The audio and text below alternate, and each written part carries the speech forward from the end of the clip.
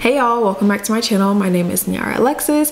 If you're new here, I cover hair, makeup, and a little bit of luxury. And today I'm gonna be reviewing the Dior Backstage Face and Body Foundation. So if you've been interested in this product and want to hear what I have to say about it, then just keep watching.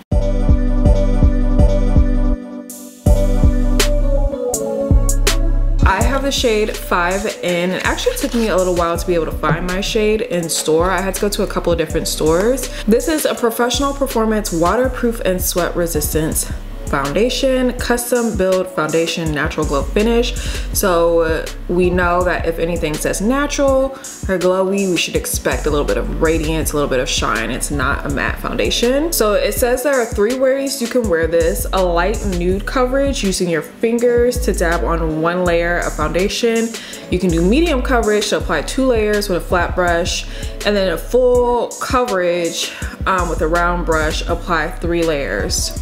Also, yes, the braids, wow, I just snatched out a whole piece of hair. I just put these braids in. So this is the packaging. This is a plastic bottle. It's not glass. It does just have like a little squeezy top. And let's see how much product comes in here. You get 1.6 fluid ounces. That's how much I have on my hand. And I'm gonna actually try to do all 3 ways of how they suggest you can apply this. This is a mattifying primer by Cover FX, girl. And look, I don't like using my hands for things, but I'm gonna do this for y'all's sake. So I just have like on a 2,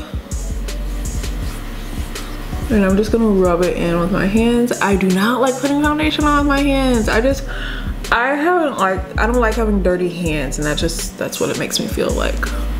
Off the rip, this does have a scent. So if you are sensitive to smell, just keep that in mind. That is 1 layer. Not gonna lie, I love this for an everyday look.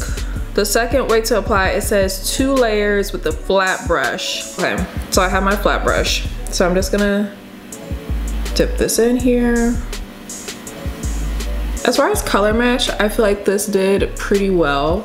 Like it matches my current skin tone pretty good, I feel like. So that is 2 layers. So I would say it's building up okay. A round brush, use a round brush and apply 3 layers of foundation in circular motions, all right? This is as round of a brush as we have. I don't like the scent of this though. Let me just say that. Like I don't like that florally smell. Like I don't know who making this. It's our 3rd and final layer. That's a bit more than I actually like to apply personally, but you know, I'm doing it for y'all. Now you guys know whenever I try out a new foundation, I like to do a oil and transfer test. I just have these oil sheets. I get these off of Amazon. This side I will do it just naturally, foundation by itself, and then this other side I will put a little bit of setting powder on to test how it differs. So I'm just gonna press this up. Typically when it sticks to the skin like that, that means it's either picked up a lot of product and it's gonna transfer a lot, or there's a lot of oil. Right away I can see the sheet is darkening quite a bit, and we do have a fair amount of transfer on there.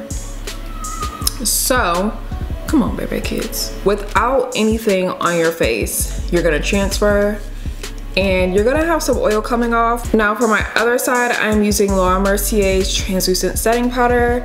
I have all 3 shades of this, but I'm using the translucent one because I don't want the color to interfere with like my transfer test at all. So I just have some on my brush here, and I'm just going to pat it right here in this area. Right away, you can notice like this side just looks a little like super smoothed out. I like the finish of how it looks with the powder. I feel like this is gonna do really good with setting powder. It won't even stick. So with these oil absorbing sheets, they really only stick if they're picking up product or if there's a lot of oil. This barely wants to stay on. I had a feeling. Y'all, let me just compare. There's no oil whatsoever being picked up with setting powder, and hardly any product is coming off. But find a setting powder that you like, and you're gonna wanna use that when you wear this foundation to make it last, I won't say all day, but to make it last longer than it would without. So this is my finished look with the foundation. I feel like the color match is chef's kiss, spot on. Like I said, if I do tan this summer, I will need to get a darker shade. Overall, I feel like this foundation is good. What will make it great is if it was unscented. Like, it's a super florally scent. So if you are any type of sensitive to scents, if you have reactions to like scented products, you're gonna have to skip it because it is a heavily scented type of foundation in my opinion. Everything else though, I love the packaging. This is be super easy to travel with. It's not glass, so you don't have to worry about it breaking. It just squeezes right out. Only thing I could say is like with the having to squeeze it, I could see like once you kind of get like almost to the end of it, you're probably not gonna be able to get all the product out of it. Also, there are 3 different ways that you can apply this, and as we saw, this is a super buildable foundation, which is great. For this foundation being on the higher end side, you can get multiple uses out of it and wear it 3 different ways. So we like being able to stretch our coin.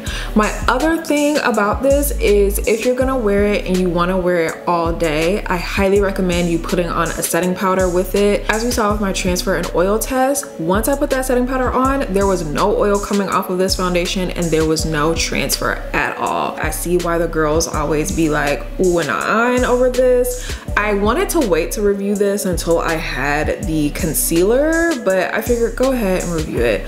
But I am gonna be picking up the new concealer that came out as well and reviewing that soon too. So thank you guys so much for watching, and I will see you next time.